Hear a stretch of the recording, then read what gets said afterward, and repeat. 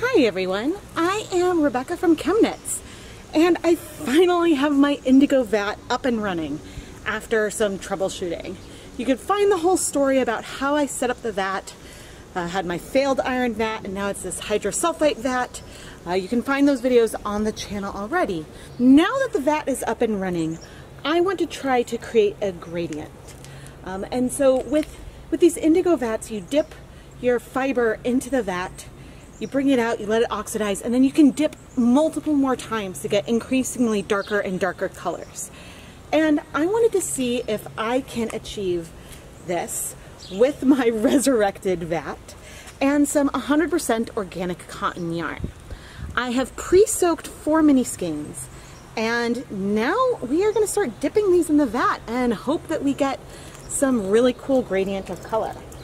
And now I'm going to send you back in time to talk a little bit more about the yarn and how I prepared it before I had even set up the vat. I thought it would be fun to create a gradient by doing different amounts of dips on these 4 50-gram skeins of Simply Cotton Sport yarn. I have already wound them around my 4-foot niddy noddy to convert them from the ball form they came in into skeins. These are the colorway Marshmallow, which is a natural 100% organic cotton colorway. These have not been bleached, and so they are a great candidate for dyeing with this completely natural dye. This is the night before I set up the first vat, and I am preparing a lot of fiber in advance. Typically, I'm bad about adding extra ties, but I did go ahead and add additional acrylic dyes to all of the hanks. And now I'm going to go pre-soak this in plain tap water overnight. And part of the reason for the long pre-soak is that we want to remove as much air from the yarn as we can in advance. My plan is of these 4 skeins to dip one of them once, one of them 4 times, and then the other 2 will be in between. I am going to start off with 1 skein, and then the next time we'll dip 2, and then 3, and then 4. And the reason why I'm doing this is that I'm not expecting the dye bath to start exhausting yet, but I would like there to be the greatest difference possible between the palest color and the darkest color. And I think if I was going to start with all of them at once, then potentially that first dip would be darker than it might be otherwise. Everything that I'm using is dedicated dyeing equipment. And so here is our vat. And actually we're starting to get a little bit of a flower here. Let's see if this is getting thicker. It's not that thick. Not too much to push aside. I think you can remove the flower and put it back. I don't really know. My technique is not perfect, but this is all a learning process. So here is 50 grams of our pre-soaked fiber. And so the vat probably shouldn't be this cloudy, but you can see the yarn in here looks like a brilliant yellow green.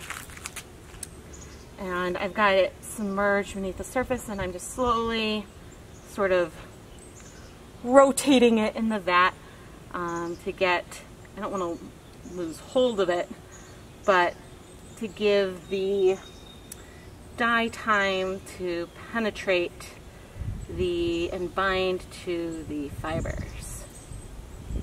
And so you can get a little sense, maybe you can see that yellow green beneath the surface.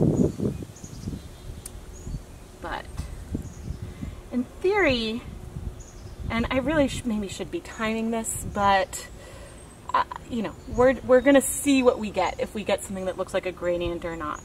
And we might not even really be able to tell until it dries, but hopefully we'll get something that works.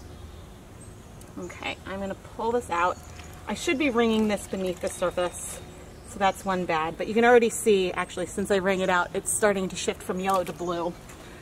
I'm gonna pop it into my rinse bucket, although actually squeezing it helped, I think, the amount of dye that there is to rinse out, and I should cover up my vat. There is more sediment in here than there really should be. But you can see we've already gone from our yellow green and we are oxidizing nicely to this blue. Gonna pop this into, we have our waiting chamber. When it dries, we'll be able to do more, but actually this oxidized a bit faster than my other cotton that I did. But see, even that, just with one dip, we've got a nice, really, really bright blue. And before with the cotton, it took a bit longer. So I'm actually pretty surprised. But let's go ahead and we completely, okay, aha, under the tie I still see a teeny bit of yellow. Okay, so we're gonna want to let this sit for a minute or so before we start dipping it with a friend. But we're just about ready to go.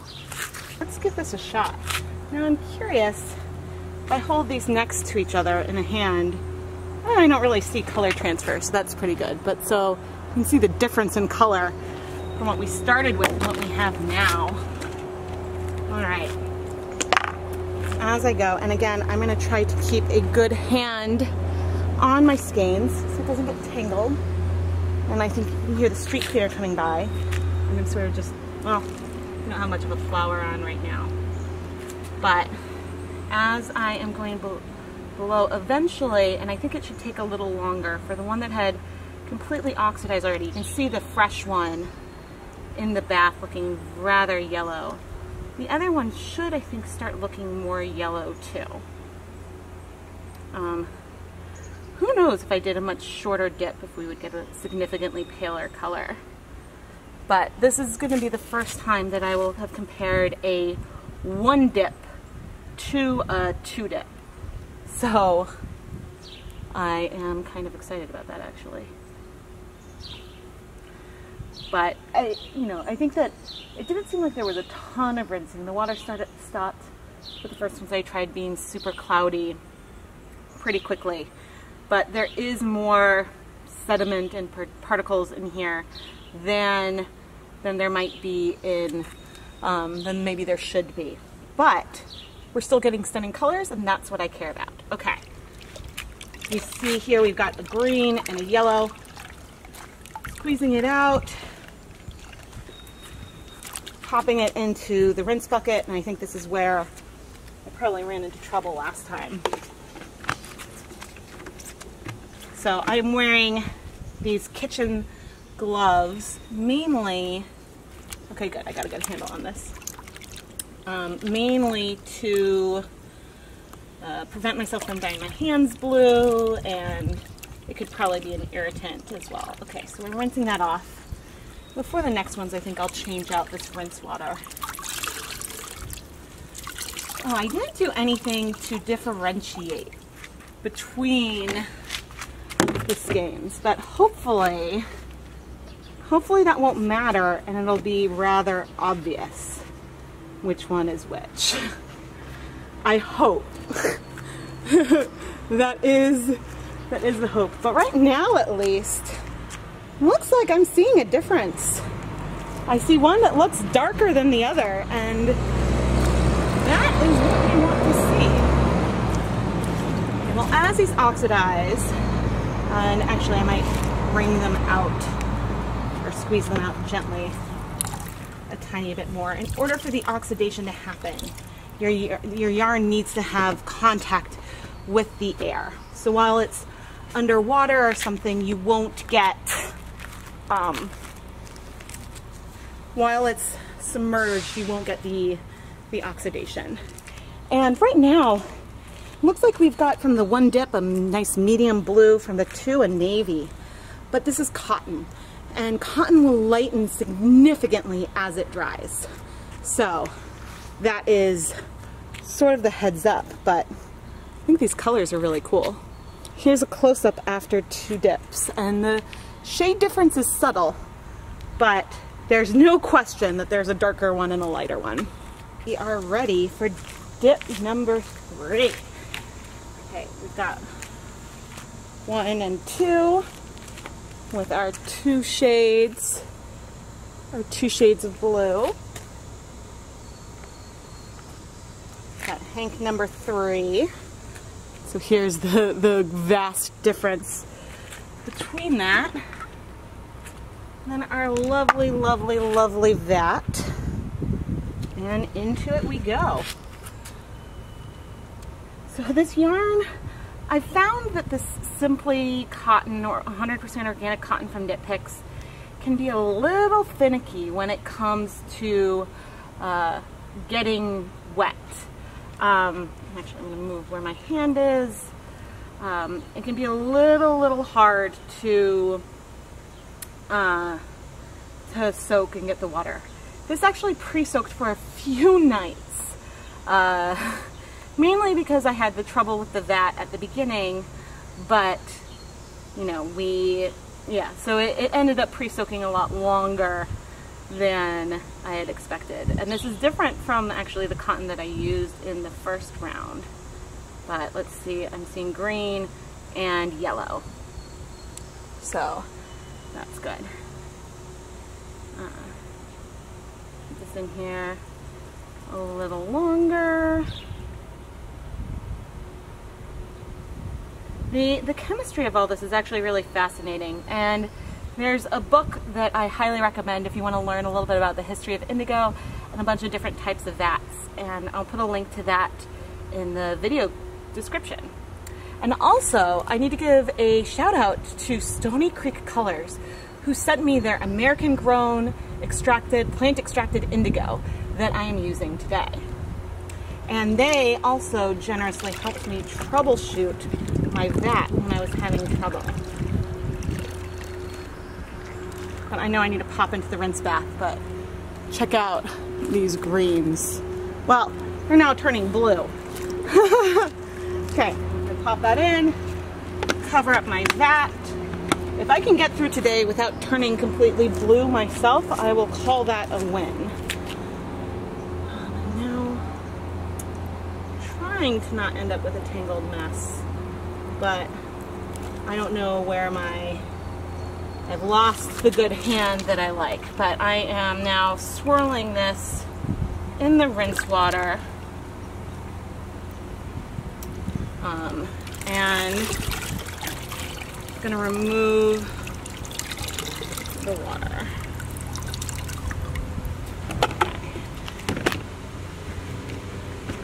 Let's see if I can find my skeins.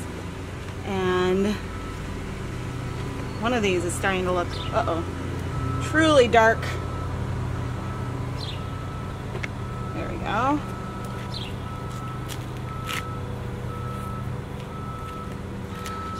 Wow.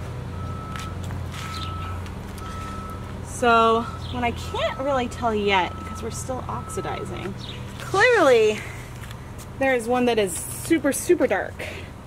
And there's one that is paler. It's the intermediate color that I am a little unsure if we're gonna have like a full gradient or if they're all taking a little too much color. But I think I see a gradient. But again, things are a lot darker than I expected, and there's a limit to how much color you can absorb for any dip. So maybe I should be dipping shorter. I don't know. Maybe I should be doing more steps. But I do think I see 3 distinct shades here. The difference between 1 and 3, 1 dip and 3 dip, is the most extreme, but yeah, making sure we get fully oxidized before we go back in. Here, let me bring up these 3 colors. Oh yeah, I think that these differences will be even more obvious once when you move it in the light. You can see a difference between the 3 dips and the 2. It's not a very extreme gradient, but maybe it'll feel more extreme once it dries. I'm not sure. But let's get ready for the our final dip number 4. I and seeing a difference. And if you compare it to the undyed, then there is absolutely a difference. Okay, let's try to keep a handle on it when I go into the rinse this time. Take the lid off. Are we ready? We're going in. This is dip number 4. So there's still a lot of dye in here. Maybe, yeah, I've got a couple other experiments planned, but since I didn't know if my rejuvenation was going to work, I didn't have quite as much stuff prepped as I had originally planned. So I think that I will be going and planning a few other things to do. Now, we're now this hydrosulfite bath, but there's definitely still probably some iron in here. But technically, the iron bath can last a long time. It can last weeks. And I'm not expecting that this one will last quite as long, but hopefully I can get a few days out of it. But, alright. There might be some kettle dyed effect. I'm like trying to like wiggle my hand so that way the dye can get to where my hand is. I'm not, maybe I can shift down a little bit. But anyway, okay, I'm gonna pull up, keep a hand on, but look at that pale green versus the darker greens from the ones that have already been dipped. Squeeze out when I can. We're immediately starting to oxidize. We're supposed to squeeze under the surface, but I think that I could always add some more. I set this up using actually the RIT color remover, and I have more of that. So I think that if what's in the bucket starts to oxidize too much, I can sort of try to resurrect it by adding more of that again. But yeah, I'm pretty excited. And this wrist water I am just pouring on my lawn, not within the fenced area where my dogs and kids can access it, but just, you know, on the grass. The indigo itself will break down, and I'm not super worried, but this could also go down the drain. Obviously if you have a septic tank I wouldn't, but alright, let's see. Okay, I'm just gonna lay that out for a second, and I'm gonna pop off my gloves so that way I can try to zoom you in on the fiber. It is a bright, warm, sunny day. There we go. There is still some green in there. You see on, I think this is the one that's only been dipped once. Oh dear. We are a little tangled. Okay, so it's looking like we've got one. And then let's see if I can tell the difference between the other ones to make our little gradient. Uh-oh. There we go. Maybe that's 2.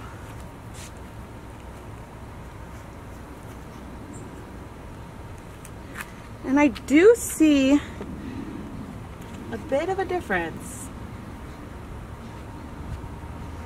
It's real subtle. It's really subtle. And yeah, I think you get the biggest difference from one dip, but it does definitely get darker. And I think that you know, the one, they all might still be oxidizing a bit. But what I've read is that if you want to get some really dark colors, like if you want your cotton to look navy, as navy as this looks right now, you need to keep going. I think that might lighten to a paler blue as it dries. Actually, in comparison, here is some wool and cotton that I dipped twice and have rinsed a bit, and still needs to be washed thoroughly. But now over here I have 1 to 4 dips, And this is cool. This is really, really cool. A couple of minutes have passed, and I definitely see at least 3 shades. Do I see 4? I'm not really sure. But I'm going to change out the rinse water, and we'll do a couple rinses in the bucket. Alright, so these 4 skeins have been quickly rinsed when they first came out of the dye vat. Now I'm going to carefully pick them up.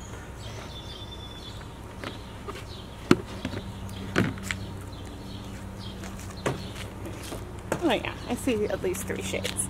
And plop them into some fresh water.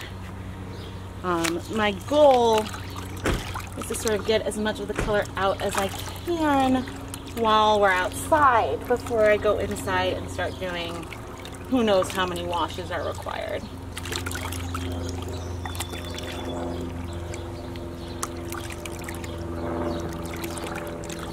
So this is 200 grams of yarn that have been dipped, you know, between 1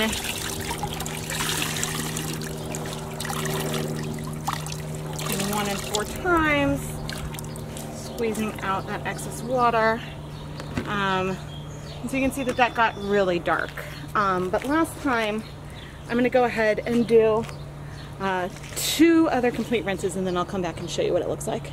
After, oh, I don't even know if you can see. Okay, after 2 complete rinses off camera, the water is starting to get clearer, which is nice. It's nice for it to not take too long. I'm not sure if the lightest color is starting to look a little lighter to me or not, but the colors of the yarn are still super, super vibrant. So I'll probably do some more rinses outside before I decide to bring this inside. But I just wanted to show you, again, I can't tell if because of the sunlight if you can even see that, you know, I can, if I put my hand in the bucket, I can see it now, which I couldn't at the beginning. So I'm going to keep rinsing. I've rinsed this yarn out a lot with the bucket and the hose outside. And now that we're indoors, I am going to go ahead and add a splash of vinegar to this wash water. The dyeing conditions that we used were basic. And, you know, I might not want to stick my hand directly in the vat, but with enough dilution, you know, I'm comfortable touching this with my hands now. But this can help, I guess a little bit of acid can help bring the fibers back. I don't know, they recommend citric acid, but I decided to use some vinegar. And you can see that there's still some bleeding. Before I continue rinsing this, I am going to rearrange the fibers. I did find, even though there's not a lot of color coming out right now, that a lot of rinsing is required to get the water clear. And possibly this is in big part because my vat was not a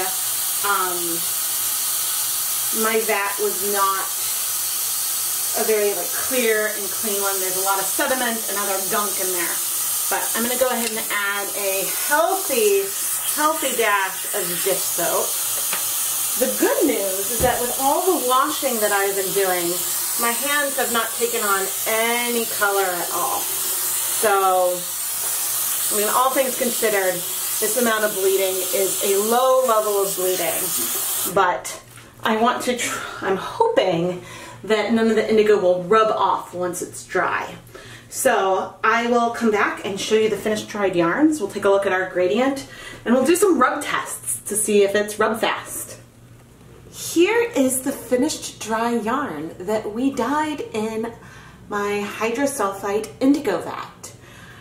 We did either 1, 2, 3, or 4 separate dips into the vat to give us these 4 shades of blue. The darker 2 shades are pretty close together, but if I swap their position, and maybe it's a little hard to tell on camera, you can tell that the gradient isn't quite in the right order. And the same is true with the middle two shades, that it looks out of order once you sort of move them around. I think that if you wanted a lighter color, that you should do a much faster dip. I think my dips were each around a minute long or so. And I think if you did a really, really fast dip, maybe the color wouldn't have been even throughout the skein, but you still could have achieved a lighter color. The yarns are definitely kettle dyed. There are some lighter patches and darker patches within each of the skeins, but I think that this is something that's the most apparent on the one skein that only had one dip, because we weren't necessarily holding the other three in the same place each time when we went back into the vat. The colors lightened a bit as the yarn dried, but we definitely have a navy over there. I mean, these look like a medium wash to a dark wash blue jean. I think that you could still get a shade of navy that's closer to black. So maybe if we went through and did a few more iterations of the color, we could have gotten something even deeper. But I am really happy with the saturation of these yarns. There was a lot of washing involved, and the skeins themselves are a little messy. You can see that they don't look like straight and ordered. They could definitely use some reskeining. Speaking of ties, these extra ties that I added to the yarn were 100% acrylic, and they definitely absorbed some amount of color. Way less than even the one dip 100% organic cotton absorbed, but I do see a difference just by eye between the one dip and four dip acrylic. So if nothing else, this says that this technique will stain, and so be care of what you're wearing and what you're using when you are playing with your Indigo Vat. I said we would do a rub test, and let's do a rub test. Here is just a white cotton t-shirt, our 4-dip yarn,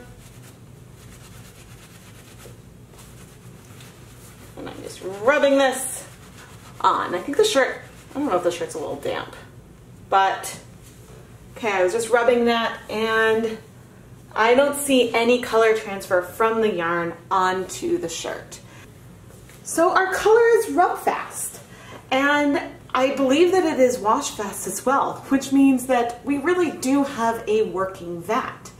That isn't to say that you won't get some bleeding from your yarn. If you think about a brand new pair of blue jeans, how it could bleed, or maybe a little bit would rub off. Maybe if the shirt was damp, maybe we would see something rub off there. But I am pleased that the shirt came out still white, because if the yarn was not dyed properly, then color would rub off and the indigo would not be rub fast. Once again, I would like to give a huge thank you to Stony Creek Colors for sending me some of their American-grown plant-derived indigo, so I could do these series of videos for you and play around with one of the oldest natural blues that you can create on fiber. Stony Creek sells some kits, so that way you can set up your own vat with the indigo that they grew and extracted themselves. And you can get protocols that will work, and you won't have to go through the whole fail and resurrection that I did today. They sell a kit complete with the color remover, so you can set up a hydrosulfite vat exactly like the one that I have been using successfully, just without some of the extra sediment from the fail and resurrection part. If you would like to see more about my whole indigo dyeing journey, make sure you check out the Indigo Week playlist on the ChemKnits Tutorials YouTube channel. You can see the whole story from my fail, how I fixed the vat, and then how I created this gradient today. There are even a couple more projects coming up for the end of the week, so make sure you stay tuned to see more ways that I combine some of my favorite dyeing techniques with this indigo vat. And don't forget to subscribe to the ChemKnits Tutorials YouTube channel. I love to explore new ways to apply color to yarn, and whether or not it's a flop or a success. I like to share the results with you so that way we can all learn together. And if you enjoy this philosophy, subscribe, like. All of this helps me continue to produce more fantastic content. I am Rebecca from ChemKnits, and thank you so much for watching.